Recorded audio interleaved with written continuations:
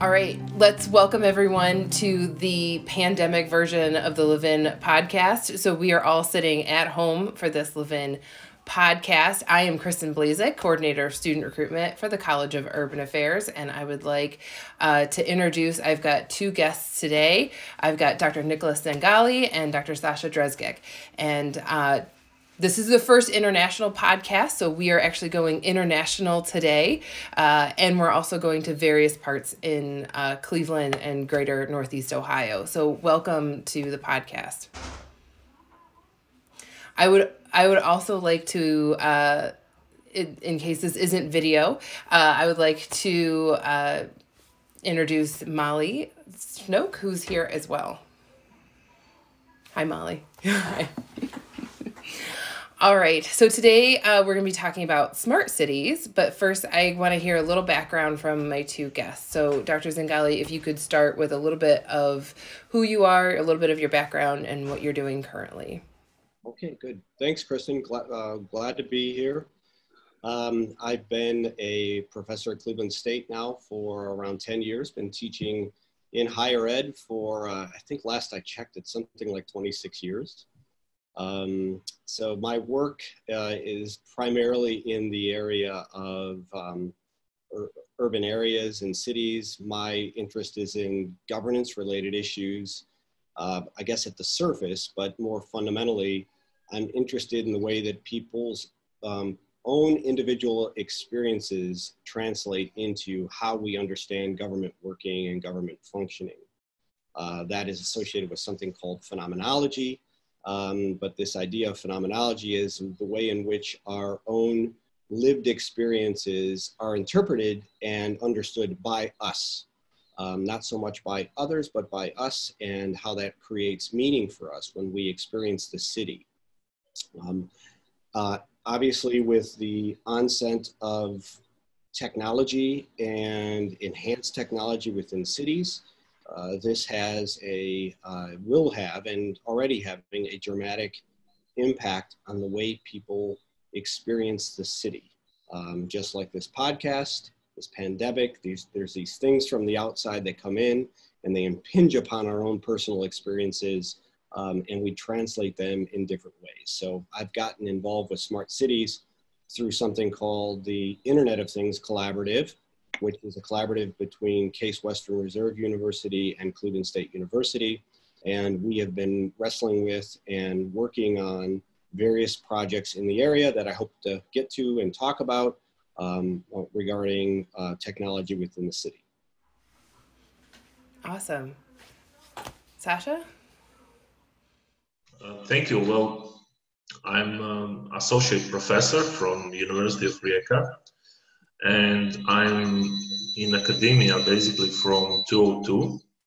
And from the start, I'm involved in local government issues from development and financing, which basically led to my latest setting of Center for Support of Smart and Sustainable Cities, which was sort of natural direction of the development of basically theory and conception of, I would say, not only local economic development, but national development.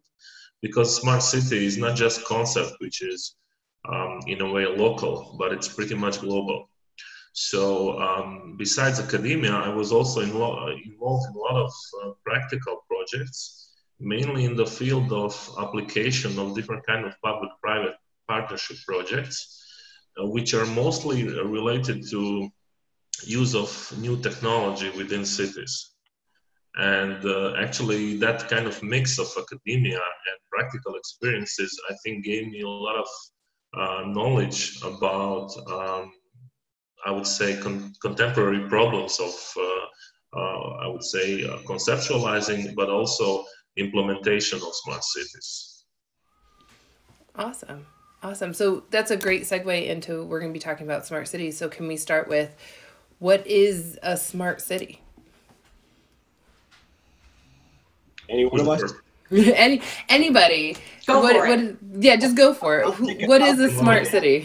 And then quickly go over to Sasha, because Sasha is primarily leading a paper that him and I have been tinkering around with for some time that gets after this question in more explicit detail. So I'll just kind of draw it conceptually here, and then Sasha, maybe you can jump in and talk a little bit about the paper and where you're heading with that.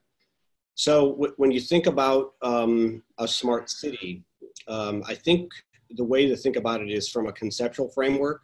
So it is not necessarily a thing that can be defined clearly at the edges. Instead, it's more of this concept. And this concept is about building a technological ecosystem within the city from which data and information can be garnished, gathered, and in real time, and be able to transfer that data in efficiently and an effective way so that the information can be processed, converged with other sources of data, manipulated in some way, and then kicked back out either to other devices or to human beings in the process of making decisions. So let me give you a real quick example of that, okay? A simple example. I'm driving around the city and I can't find a parking spot. Okay? In today's day and age, a non-smart city, I have to drive around and look for that particular parking spot. But in a city that has implemented a smart city parking program, I might have an app that's open on my phone, and that's the open parking spots are constantly sensing that there is not either a car there or not a car there. It's sending it to an information system, information communication system, that's speaking to my mobile phone or my mobile device, and it's directing me where those open parking spots might be. So I can be more efficient about finding a parking spot that best fits my needs. And we'll get into more examples as we go forward. Okay. And are there any cities that are smart at this point? So I would maybe reflect on Nick's conceptualization and also example. It is interesting that actually so far in terms of sort of perspective on different smart cities and implementations of smart city programs, you cannot find like the sort of like the like the ideal smart city. What is very usual is that cities are actually using some kind of different solutions made by vendors.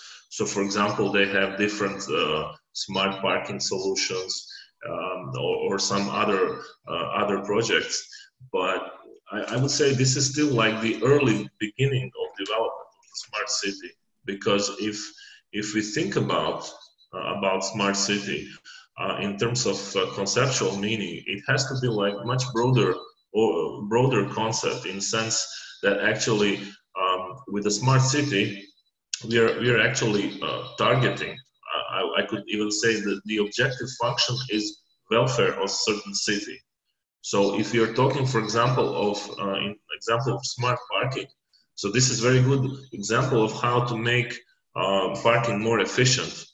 But in a wider sense, we have to think about means of transportation. We have to think about kind of spatial solutions within the city. So about the fact, for example, do we need cars in the city?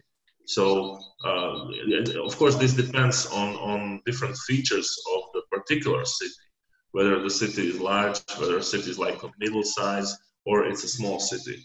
So basically, this is much more complex when it comes to practical solutions when we go from theory to implementation. So what you're talking about is sort of the management and operations of a city. And Nick, the example you gave is kind of the user experience, right? And how do those two things are at odds sometimes in an urban space? Yeah, so let me kind of answer it in this way, and tying back to where Kristen was going with her question on whether or not there are smart cities. So I think what we see mainly is that most cities, particularly most cities in developing countries, are on the path to becoming smart. what they have is a repertoire or a kind of a fabric or a matrix of smart city projects. And as these smart city projects begin to coalesce and connect and bump into one another, you begin to see more of this pragmatic approach towards a smart city, or this concept of what we mean by a smart city. Now, that's kind of working from the bottom up. And that's where we tend to see a lot of cities at right now, is they are, because it's relatively new, because oftentimes these projects are being led by available technology, we see these technological experiments happening within cities where we're playing around with these projects, and then we're asking a question like, what should this mean for us? How do we better manage this? How do we begin to conceptualize this at a larger level? And so we see kind of this bottom-up approach going on. Now, when you look at some of the indices that start to rank smart cities, they rank them by those projects that are going on. And so they start to look at, well, what are these individual projects? Do they have something nifty going on? When you pay attention to other indices, such as like the smart governance indice that exists out there, they tend to work from the top down, more along what Molly was talking about and what Sasha was alluding to. They begin to look at things like, do you have a smart city strategic plan? Do you have leadership that's ready? Is your talent ready? Is your talent pool being involved on that? Do you have mechanisms and policies in place so that you can have, you're not having a digital divide that gets created or exacerbated by what's currently going on? When you look at from that top down level, the smart city indices tends to focus on cities that already have good management structures in place. So you start to see cities like London and Seoul and Singapore and New York. Those tend to rank up a bit higher with that smart city indice, and then come down into the smaller types of cities. I will mention there is one city in Columbus that hits, one city in Ohio that hits the top 25, and it's Columbus, using the Smart City Governance Index. But that's not to sell Cleveland short. There's a lot going on in Cleveland, and I hope to get around to the different activities that are happening here. Well, so, I mean, that's one of the questions we wanted to ask both of you, which is, what would it take for Cleveland and Rijeka to become a smart city? Where are we at? And what's needed to push us along that spectrum? If I can, for example, give you a couple of examples. So one of the reasons why we founded the Center to Support the Smart and Sustainable Cities was our perception that basically Rijeka, which actually got a grant for becoming a smart city. This is a grant from European funds, and where many partners are involved, and city of Rijeka is in charge. And there are many projects that are within this kind of umbrella. But what we observed is exactly what Nick mentioned, is that mostly all of these projects are made bottom up. So these projects are propositions from different vendors or suppliers or companies that provide services that actually there's no kind of visible construct of the future smart city. So that's why we were setting this kind of academic sort of the center, which should actually provide support in terms of strategical thinking, modeling of the smart city, organization, and as well as implementation and different financing options. So what we believe that without this kind of approach, we will always remain in the level of like piloting different kind of projects and without much opportunities to scale up successful projects. Also, I will not mention this city, but very recently, before of course pandemia, we had a guest which gave a lecture on one of the top smart cities in Europe, and you know, he was telling about examples and concept of the city, and I was in that city, and I asked him.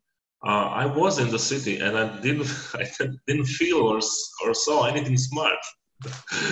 And what he said is actually, Actually, neither did I. So that was very funny. So whatever, when you mention different kind of cities like Barcelona or Rome or some European cities which are leading in terms of smart concepts and technologies, when I look at those examples, it's still mostly based on different kind of sort of like the projects which are successful and prominent. So the answer to your question, and both for Cleveland and for Rijeka, I think, is that without this kind of transformation from the bottom up towards sort of like, I would say even semi-structural functional approach. So bottom-up projects connected with some kind of, let's say, governance structure, we will not be able to actually conceptualize and implement functional smart cities. Is this an initiative that, because you're talking about management and you're talking about bottom up, is this an initiative that is solely up to management to be in charge of, or is this going to have to be a partnership between private organization and the public? Because I know, there are apps right now that kind of help out with different aspects to what you're talking about, to make a city almost smart. But it almost seems like, which one, like the chicken and the egg, which one comes first? Is it the public sector that is going to take the lead on this, or is it going to be the private sector that needs to take the lead on this?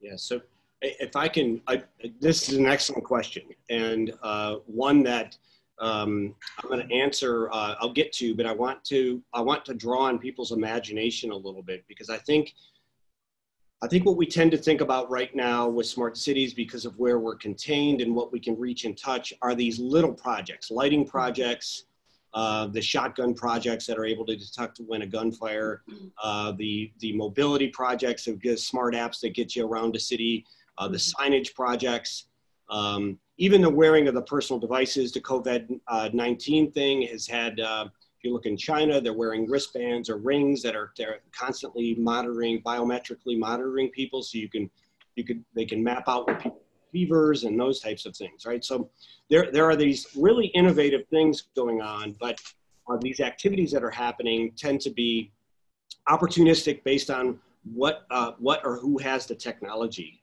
at that particular time. But what I want to draw people's thoughts to is a little bit more of an imaginative approach, so that we could begin to think about what a city might look like into the future. So imagine a place, imagine a work environment in which you don't physically go to any space to do work, almost like what we're doing right now, but yet the Zoom interface is one in which we are able to actually see, touch, smell one another in a more sophisticated way, okay? Where we could almost be anywhere at any time doing anything, right? So if I want to experience what it's like to be surfing in the ocean right now, I could potentially go there. If I want to be able to feel like what it's like to be a machine operator in Nevada, working on a CNC, I can hone my skills and be that machine operator and be able to send my skill set electronically to a robot or some other type of mechanism that's actually working on the floor. Start to think much more progressively about what this technology affords us within a smart city. And then we get to this question of what ought to be the role of government, what ought to be the role of the private sector, what ought to be the role of the nonprofit sector. We don't have very good questions for this right now. And the reason for that is we haven't answered a fundamental question in this, and that is, what ought to be the impact or how we begin to understand humanity or the human being as this technology impinges upon us? And what should be those mechanisms that we use to get at that? I have a diagram that I use quite a bit on this thing that begins to look at the conceptual, that asks big questions like, what do we want life to look and feel like into the future? Mm-hmm. Contextual, what ought to be the constitutional or the broad principles that we begin to live by? And then something called contextual. And the contextual starts to answer the questions like, what are the things we ought to be doing? the public, private, nonprofit sector, and individuals at large in a interdisciplinary or transdisciplinary approaches have to wrestle with all three of those. So if any one of those entities begins to take a lead, they could misinterpret it, where we're going, what it ought to mean, and what impact we ought to have, and we can find ourselves in a sticky place, in a place we don't want to be. Surveillance state, so on and so forth. Maybe to address your question in terms of the governance and sort of like the new models of functioning, I would say that the new technology actually enables changes in traditional ways of how government actually function, and especially if you're talking about different tiers of government, and now we're mostly talking about local government, because in many examples, a local government acted in a way as a silos, in a way that after elections, they just ran the local community based on some kind of perspective, and there was not much participation of the citizens. Basically, there were different concepts of participation, but they were, in a way, there was a lot of obstacles for a number of citizens to participate. And now with technology, they can participate immensely in many ways, in different kinds of concepts. And so in a way that the governments can be conducive to all these changes, that, for example, some kind of government can use much more referenda for different kinds of projects. So for example, we already had this kind of decision-making processes in history, but it was much harder to pursue them. And today, you can have it online on a web platform. You can have like information on different kinds of projects, and the citizens can vote on this project whether they want them or not. So in a way, we're basically we are closing this kind of government and governance to a more participatory framework. So I would say that this is an interactive process where we all have to learn the use of application of technology which is available. I still think that the technology is not even close used as it could be in terms of making results of the government better in terms of citizens' welfare. Of course, it's not always the best to pursue what taxpayers want. But it has to be sort of like a mixture between technical solutions and also participatory framework. But that gets to the point that it's not the technology itself that makes that happen. Governments, the public sector still has to value that level of participation and actively seek that, right? And so those mechanisms have to be put in place. And that seems to be absent in so many smart city related activities. Nick, we're looking at smart city parks in an east side neighborhood of the city of Cleveland in Huff that has traditionally been a vulnerable population in the city, right? And so to actively seek their input about what happens in their space and not just assuming that smart parks and smart technology is something that they want, right? And we talked about building in citizen participation, and it's not just the existence of the technology that makes that happen. That has to be core to the strategies that you implement in smart city related projects or initiatives. Yeah, so this is what you're hitting on here is when we start to think, I look at the lens of this for people who are working in government or working for government or along with government. And that, I guess this would extend to the private and the public sector as well. When we begin to look at these technology projects, at least the ones that I've been involved with, there's multiple entities that touch these projects. And for them to be successful, they have to be collaborative. And so honing in on our ability to be able to collaborate and work with others and share ideas with others, I think becomes a strategic operational mechanism for these technologically related projects. think one of the things I'm seeing right now when we start to spin out these technology projects is they tend to be tech-led projects. And so the tech-led projects tend to be the people who are most tied into the technology, and they're spinning this thing out and implementing this project. And what's coming afterwards is citizen input. And I think what you're saying, Molly, which I agree with, is, and what we're trying to do in Huff, is get the citizens involved at the beginning of it. Mm-hmm. So they're invested in the way the technology is being designed before it gets deployed. So we're not just experimenting on cities, we're working with cities and residents in a collaborative way so that the deployment meets the needs of what that individual group or what that individual neighborhood, what's most important to them. Yes, I think that citizen participation from the onset is critical. I would add also importance of data. So now we're actually we have abilities to collect more and more data. So it's a trend of so-called big data, but I don't think we still have ways and means how to present that data to different stakeholders, to citizens, to companies, to any kind of stakeholders. So one of the questions is basically what different stakeholders want. And I would say this is also an iterative process, because I think their kind of perception and desires change based on inputs.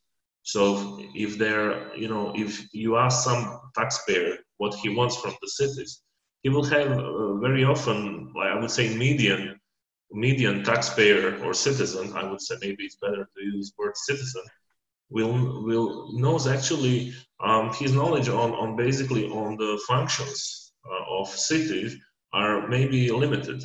He is not aware of all options or all even legal activities that the city has to conduct. But when he receives information about different kinds of responsibilities of the city, different kinds of possibilities which are available from technology, from services, and so on, I believe that he will change his perspective and he will change preferences. So I would say that's sort of this kind of big data framework, but also means and tools for presenting, and which means also part of the transparency process, is extremely important in further development. And this is ongoing process. This is not static. This is some kind of dynamic process which leads to building up of capacities of stakeholders of the city. And with stakeholders, necessarily city has to improve in many ways. So I'd like to give a practical example of what Sasha has been saying, because I think he's right on with what he's talking about, and it relates to the question you asked, Molly. So let's take something we want from the city. Like we hear from residents all the time that we want safe streets. We want a safe city, okay? Mm-hmm. Well, okay, this is the conceptual idea we want, is a safe city. But using technology to be able to do this could mean a variety of things to a variety of different people. So we could make an ultra safe city by making a surveillance state city, where everybody is surveilled at all times. We're watching everybody. We're gathering copious amounts of data. We can tell where you are at any one point in time and what you're doing, and we can trace people back, okay? The trade-off of this for that level of safety is that we give up a large degree of privacy, and we give ourselves into this kind of surveillance state that's going on. The reason why we have to have multiple disciplines involved with these technological kind of activities is that it's not just about building a smart city for safety, but Sasha and I talk about it all the time. It's about, and Molly, it's about building a sensible city. So how do we have both a smart and sensible place? Smart being we're optimizing the technology, but a sensible place in that we're still optimizing what our social and societal beliefs are and maintaining that level or that degree of freedom that we'd like to have within our community. That gets answered in different ways in different communities at different times, and that's what makes these types of initiatives particularly difficult.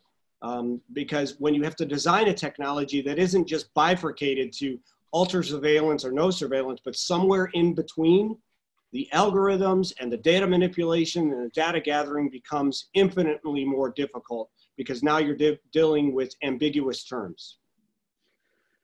Exactly. I would just reflect to what Nick said. I would say there are two ways of using technology.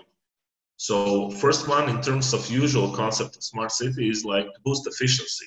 So for example, if you replace mercury bulbs with the LED bulbs, what did you do?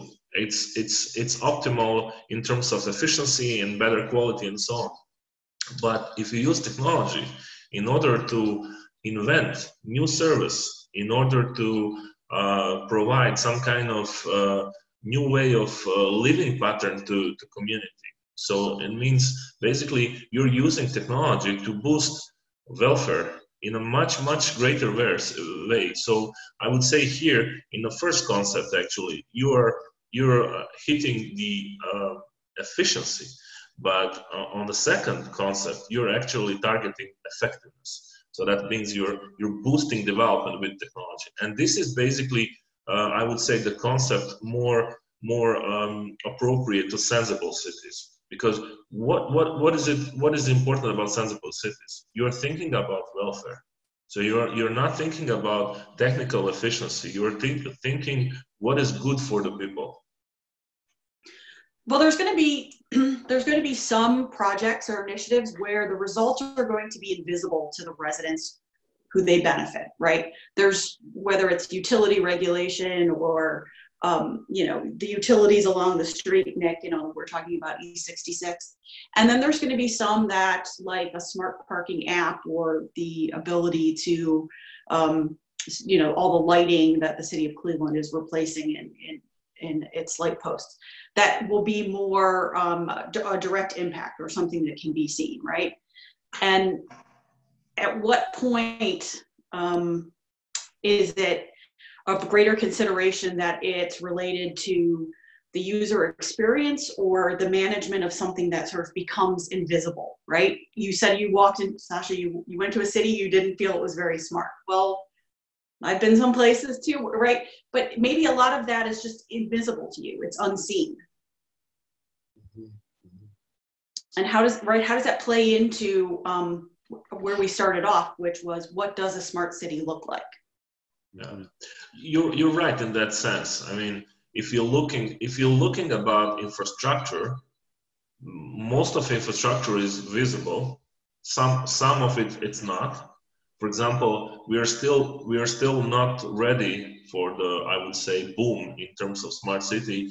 I hope with the wider application of 5G technologies, we'll be ready, because we still have like tedious problems with communication, with the broadband speed.